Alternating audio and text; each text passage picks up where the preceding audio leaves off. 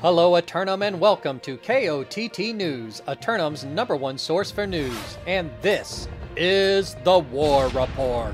Dynamic change in the history of Aeternum last night as all three offenses take down the flag and gain ground across the island.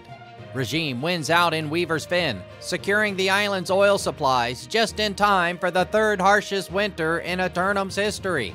Outcasts capture the fort down by the river and take control of the rain-drenched mountain region of Morningdale.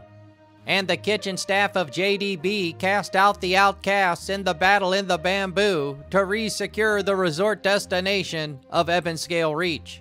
Good thing too, as the first snowfall of the year hit the island in the middle of the night, signaling the start of the third harshest winter in Aeternum's history. KOTT news crews, fortunate enough to be in Fortune's Crossing, so were met with a pleasant view over the city as Ebonscale Tourism Council begun this year's Winter Convergent Festival. The Ebonscale Tourism Council reminds you to come on by for the hot springs and pick up a care package to stay warm during this year's Winter Convergence Festival. Citizens are reminded that the Wandering Yeti visiting the island comes in peace and has come bearing gifts, so be sure to stop by and pick yours up daily. Also, our friend Mirgos needs our help yet again, and if you're willing to assist him, he'll be sure to give you something in exchange.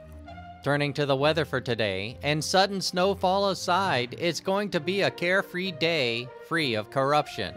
But the sudden cold snap signaled the corruption to strike, moving out and invading roughly 40% of the island later tonight. 4 more roster submissions for Simulated Fantasy Combat Resolution tonight, brought to you by LARPco. Remember, if it isn't LARPco, it is cardboard.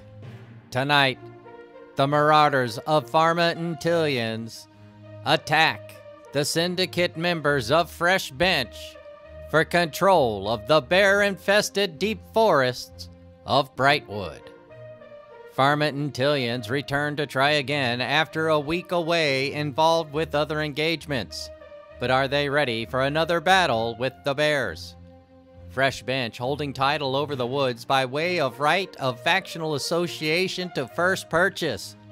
But what matters the week 1 accords to a group of marauders? Meanwhile, the Covenant hero worshippers of the Outcasts assail the syndicate members of JDB's Kitchen for control of the Master Fishing Delta of Reekwater. Outcasts entangled with another encounter with JDB while simultaneously fighting a second conflict elsewhere. But this is an offensive effort, so expect the fight of the night.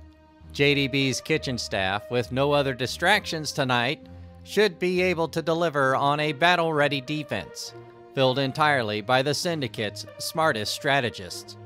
Simultaneously, the Marauders of Dodgers version 2 assault the Covenant hero worshippers of the Outcasts for Crown and Kingdom of the Western Monarch's Bluff. Dodgers forces attempting to expand their land holdings to their neighboring region try once more to stretch themselves out after training in the mosh pit. On their flank, the Outcasts contend with an old foe from the past kicking off some dust. But will they field both fights or yield their claim on the monarchy? In the nightcap, the pineapple-hating zealots of Waffle House Company assail the Marauders of Dodgers V2 for control of the remnant supply of spice in the southern Cutlass Keys. Waffle House return to fight for the spice, or what's left of it. With Old First Light now gone, what little remains will be difficult to cultivate.